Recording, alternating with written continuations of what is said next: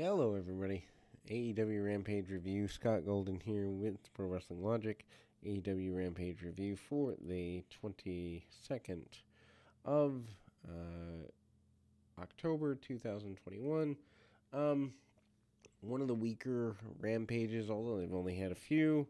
Again, I don't know that this company needs a total of 4 programming properties plus pay-per-views at this point. I mean, on one hand, they have multiple talents. On the other hand, the quality of matches is in fact suffering, so I don't really know, or actually just falling flat more accurately. Anyway, Excalibur, Taz, Chris Jericho, and Ricky Starks are on commentary. Why do we need 4 people?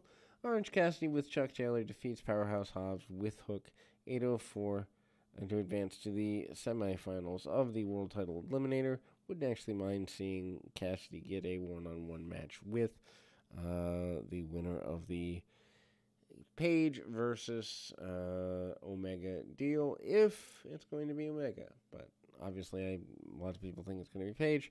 Pre-match recap of Cassidy defeating Hobbs in 12 seconds with the orange punch from Dark's previous year. Cassidy is in a ladder match 2 weeks ago on Dynamite. Cassidy comes out wearing a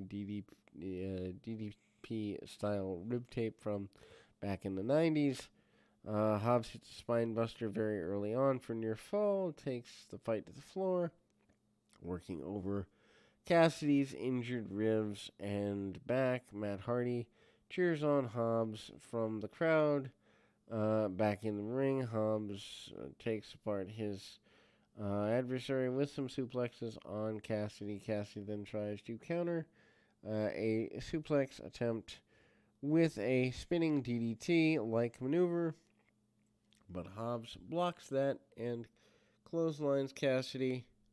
Hobbs was then in control of the show and then goes picture-in-picture break. Back from the break, Hobbs continues to dominate. Cassidy then tries crossbody off the top, but Hobbs catches him and puts Cassidy in the torture rack. Cassidy then breaks free with elbows and gets a near fall with a small package. Cassidy then goes for the orange punch, but Hobbs bullies him into the corner and then follows up with a pair of avalanches. Hobbs then works over Cassidy in the corner and refuses to adhere to the rules. And Hobbs then uses power, and Hook gets involved up in the apron to try and calm down Hobbs.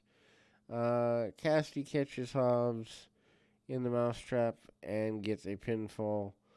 To the next round goes Cassidy, and he faces the winner of Moxley versus 10 in the semifinals. So obviously Moxley versus Cassidy is where we're going, because there ain't no way they're putting 10 over. Anyway, World Title Eliminator Tournament, Bryan Danielson versus Dustin Rhodes and Eddie Kingston versus Lance Archer are set for Dynamite.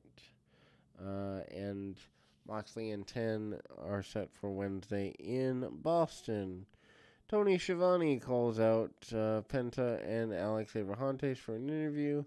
Jericho explained that Rey Fenix was injured in last Saturday's contest and then distracted by 2 fans in green masks in the crowd.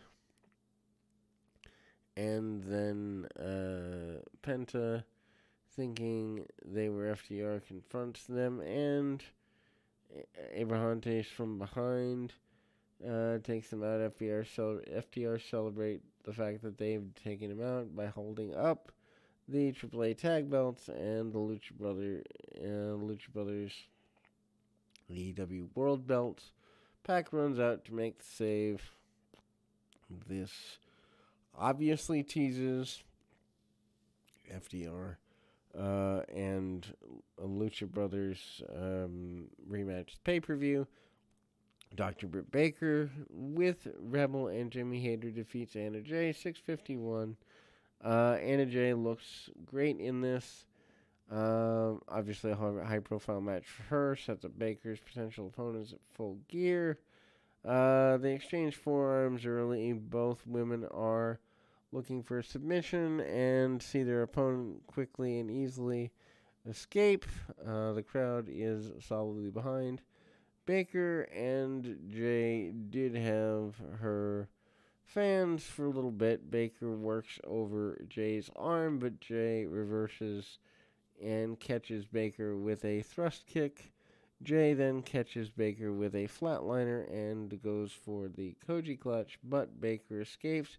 Baker uses a hair pull to send Jay headfirst into the turnbuckle and winked at the camera. After a long commercial break, nearly 4 minutes, Baker then hits Jay with a sling blade and a twisting neck breaker for a near fall. Baker then gets the glove from Rebel, but Jay catches Baker with a DDT and sliding dropkick for a near fall. Jay then goes for the clean sleeper, but Baker gets on the ropes, and then they exchange crucifixes for near falls, and Jay gets a sleeper on Baker. Hayter distracted Jay from the apron, and Baker almost gets the pin. Distraction, and Jay super kicked Baker on the floor, and then gets a sleeper again. Baker tried the Bret Hart pin from WrestleMania 8, kind of the kickoff, but that didn't work. Jay then kept her locked in the hold for a little bit, and excuse me, Baker then manages to get to the ropes and snaps Jay's neck against the middle rope. Baker then manages to catch a super kick and then ties her up in the lockjaw. Jay had to tap, and then both women in this match come out looking pretty strong.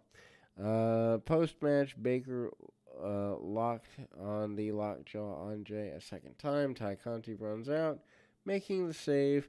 Conti chases Baker off and leaves the women's world belt in the ring. Conti holds up the belt and makes fun of Baker, teasing a potential match at the Full Gear pay-per-view, which was later announced today, right before I recorded this. Anyway, in a rundown of Dynamite for tomorrow, Jungle Boy and Brandon Cutler are on the show.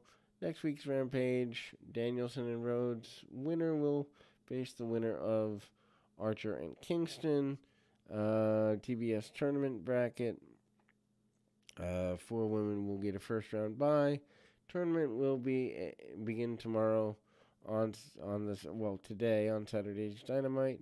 Thunder Rosa gets a bye and faces the winner of Anna Jay and Jamie Hayter. Jade Cargill gets a bye and faces the winner of the Bunny and Red Velvet. Nyla Rose gets a bye and faces the winner of Serena Deeb and Sheeta. And Chris Statlander gets a bye and faces the winner of Penelope Ford and Ruby Soho.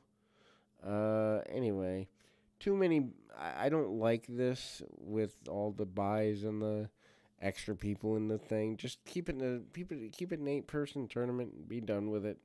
Make it simple. Don't get so complicated. Pac defeats Andrade, although Tony Schiavone moderates the face-to-face segment between the two. Anyway, it's pretty basic. Everyone is barred from ringside from their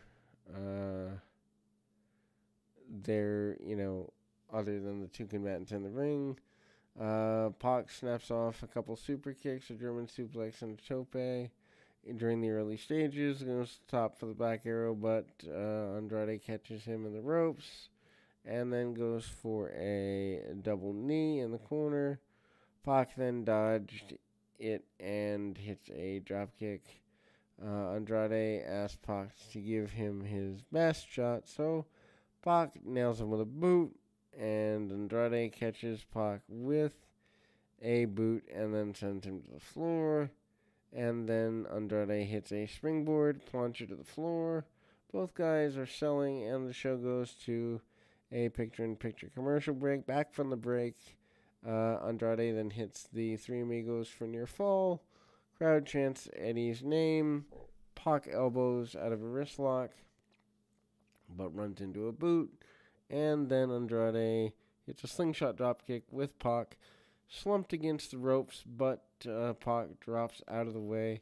And Andrade crashes and burned on the floor, taking what amounts to an ugly bump. Anyway, Pac then comes out to the floor with a Rana, which sends Andrade into a chair. Referee Aubrey checks with Andrade, who continues the match, and then Pac manages to come out on top with come off the top with a moonsault onto Andrade. Their fight forever chant I hate, but anyway, you know, and then there's a tease of a cutter from Pac, and there's another near fall. Pac then goes for a brutalizer, but Andrade gets to the ropes before Pac could lock it in. Pac and Andrade end up on the ring apron exchanging strikes, and Andrade drives Pac back first into the apron from an inverted DDT position. Andrade then follows up with a slingshot DDT out of the ring and on the ring apron, and this time both men crashed and burned to the floor. Andrade then goes to the top for a moonsault, but Pac crouched him. Pac then delivers a top rope avalanche, brainbuster, and covers Andrade for a near fall. Andrade recovers and begins exchanging slaps and forearms with Pac, and then Pac catches Andrade with a spin kick and a poison Rana, and then Andrade then counters with a back elbow, and both go for a pinning combination. Andrade then goes for a hammerlock DDT. Pac counters with a cradle and gets pinfall. Lights go out. When the lights come back on, Malachi Black appears and spits mist in Pac's face. What a waste of Malachi Black, if that's where he's going next. Black gets a chair from under the ring, but Arn Anderson comes to the entrance to distract Black, and Andrade, Cody Rhodes runs in through the crowd, taking out both Andrade and Black. Rhodes then hits his finish, but Black ducks out of the ring, tries to go for his finish, but then ducks out of the ring. Not a bad setup for Dynamite's match between Rhodes and Black. This is the third time. Anyway, we'll be back with more after this.